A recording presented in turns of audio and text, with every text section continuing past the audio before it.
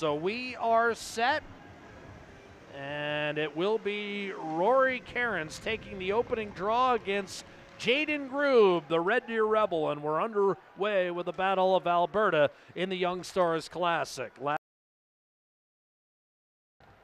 Kicked out and turned over. The steal by Carter Savoy, and he burns Diot to the net with a backhander only to be denied. Just turned 19 the month before in June. Here's Petrov wiring one over the crossbar. Dewart with a clear up the right-hand side. Something brewing for Tulka. Centering pass off a skate and a save made. Van Mulligan had it bounce off his skate. Coronado breaks away from DeYoung. Line change for Edmonton. Here's Coronado across with a shot that's towed aside by Bowen. Akey to Berglund.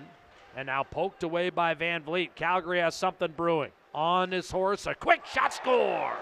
Ilya Nikolaev buries it over the left shoulder, and the Flames take a 1-0 lead.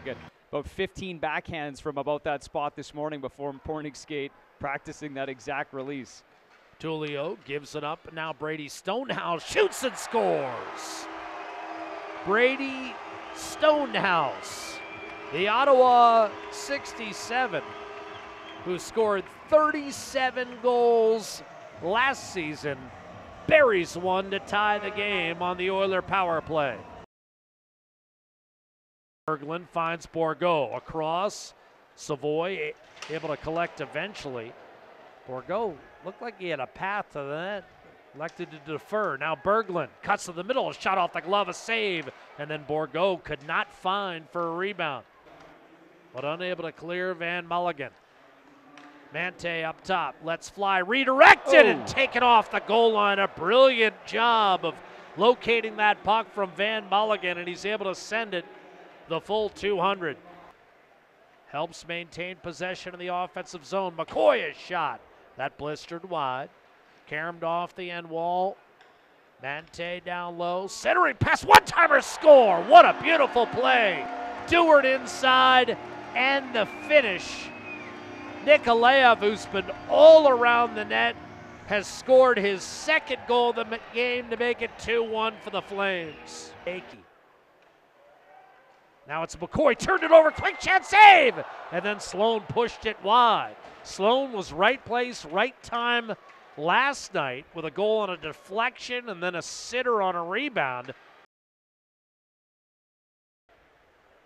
It was a planned kind of 30-ish, 30 split tonight. Matvei Petrov steps up, and it goes off the skate of Carl Berglund and into the net for the tying goal. Deadlocked at 2 with Pilling, Klapka, Kuznetsov, and Diot. Diot with a turnover, backhander off the post from Petrov, and Diot breathes a sigh of relief. Anti-moving, Coronado. Up top, Grube. Bernard watches, one-timer whistled home. Coronado buries it. And Calgary regains the lead with its first power play goal of the tournament. In front of the net is Berglund. The lateral deflected, and now the Flames might have something shorthanded. Donovan McCoy heading for the net, shoots off the glove, and that whistled just wide. First shot swallowed up by, once again, Nikolaev inside. Bourgault denied Murphy. Bourgault a second time, and Murphy a terrific save into this tournament.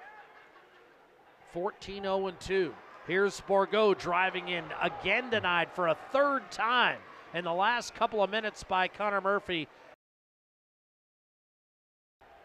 And here's Petrov to tie Tullio. Petrov heads for the net, centering pass off the skate of Petrov. Got it to Tullio. Wide open back door, and Akey can't get there in time. Glanced off the heel of his stick, and now Klapka chugs down the left-hand side to the net. Taken out, and we will have a penalty. Will we have a penalty shot? It's just a trip. Warner in the slot, watching Coronado. Clean face-off win back to Moran. He'll move it over to Cairns. Moran.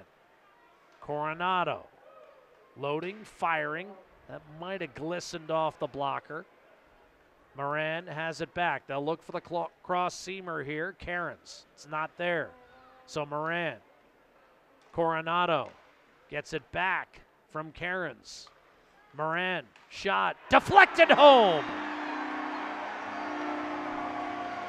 Adam Klapka. And the Flames win it in overtime, 4-3, with fittingly a power play goal, the 5th of the night, and the 2nd for Calgary, the difference.